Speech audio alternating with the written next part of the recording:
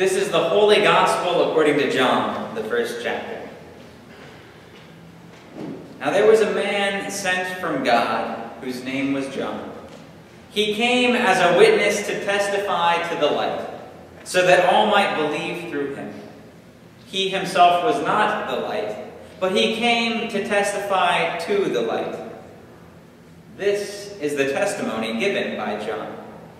When the Jews sent priests and Levites from Jerusalem to ask him, "Who are you?" he confessed and did not deny it, but confessed, "I am not the Messiah." And they asked him, "What then? Are you Elijah?"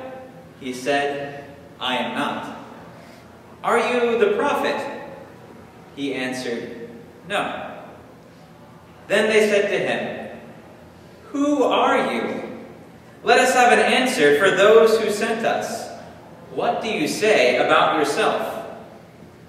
He said, "I am the voice of one crying out in the wilderness, 'Make straight the way of the Lord,' as the prophet Isaiah said."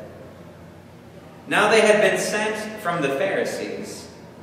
They asked him, "Why then are you baptizing if you are neither the Messiah nor Elijah, nor the prophet?" John answered them, "I baptize with water. Among you stands one whom you do not know, the one who is coming after me.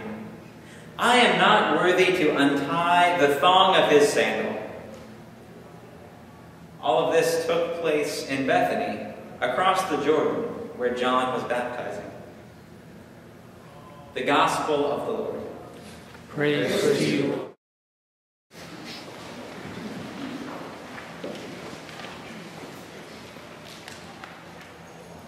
Who are you? It's a pretty simple question, and it's a question that I got used to hearing asked of me this past summer. You see, this summer I did a pretty interesting job. I worked for Trinity Lutheran Seminary, but I worked as an ambassador to church summer camps.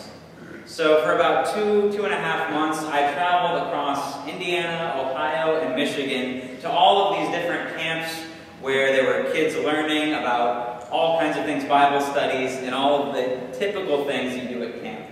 And my job was to talk with the staff that worked at these camps and to talk with anyone who was interested about seminary and what that process is like. And maybe, if I'm lucky, get a couple extra people to show up at Trinity Lutheran Seminary the next year. My job title in general was pretty ill-defined. I was the first person from Trinity to really do a job like this at the camps. And so over and over again, at each different camp I went to, I was confronted with the question, "Who are you again?" Now, I wasn't really on staff. I wasn't exactly a visitor. And so it was kind of tricky for me to answer this question. And eventually, over the few weeks of being asked this, I learned that I was just pretty much going to tell them my name, that I was here from the seminary as a guest, and give them the credentials of whatever manager of that camp said I could be there. You see, what I learned was that on the surface, "Who are you?" might be a pretty simple question. But there's a whole variety of answers that can come from it. And the person asking, "Who are you?" usually has something in mind, something they want to know about you. You see, they might be asking, just for your name. Or the person asking, "Who are you?" might want to know your security clearance. They might be looking for your job title, or who your parents are, or want to know how you're related to someone else. They might want to know where you live, where you go to school. They might want to know what grade or class you happen to be in. And they might want to know what you're doing in a particular place and why. The question of "Who are you?" sometimes even has a different meaning altogether. We might say that question to one of our friends or family when they act out of character. We might even hear it asked of us when we do something that surprises someone we know. And today in our gospel lesson, I think we have a character acting differently than we expect. You see, we come across John the Baptist.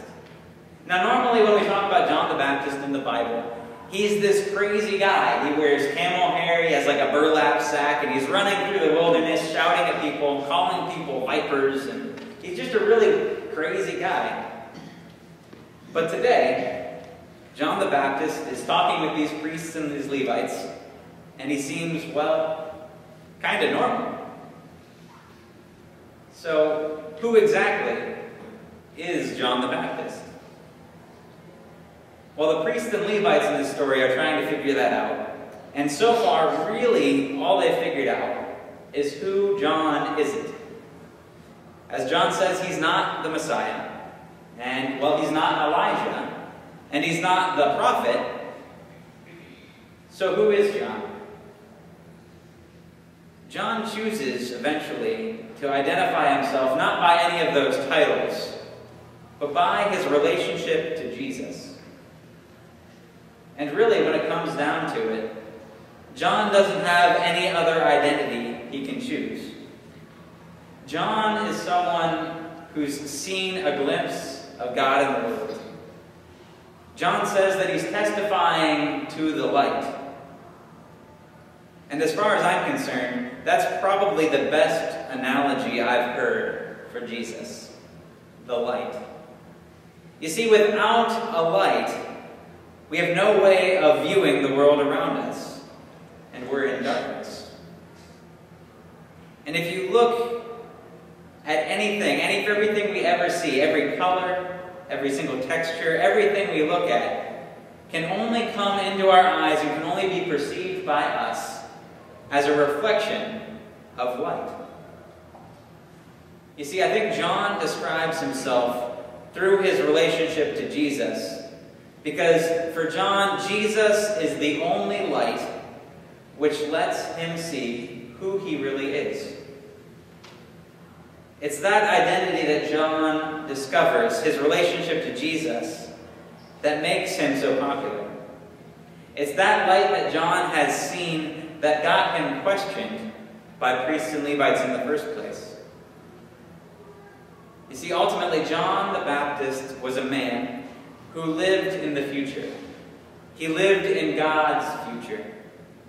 He was someone who could see the light of Jesus Christ before it came.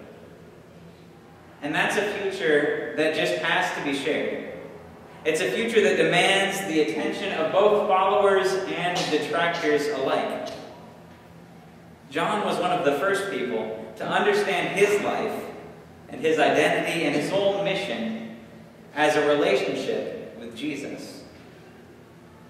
When it comes down to it, who John is at his very core has to do with his connection to Jesus. And that's the very reason that Jesus became man and came to earth. Jesus came to earth to give all of humanity, not just John the Baptist, a new identity and a way to enter into a relationship with our God. It's a way that creates a relationship and it defines who we are, not just as children of God, but as followers of Jesus Christ. So what does all of this mean for us? Well, it means we're called to live a life in relationship with Jesus. And that means living a life committed to the things that Jesus committed himself to. It means we have to care for the poor and for those outcast by society. It means living together in community and caring for those around us. It means getting a glimpse of what God is doing in our world and in our lives and through our hands. And it means catching that same glimpse of light that John the Baptist saw and testified to. Ultimately, living this life means seeing ourselves and the whole world around us through the light of Christ as a reflection of Jesus. And living our lives, working to bring that vision to the rest of the world, so that through the light of Christ, all might see the kingdom of God. Amen.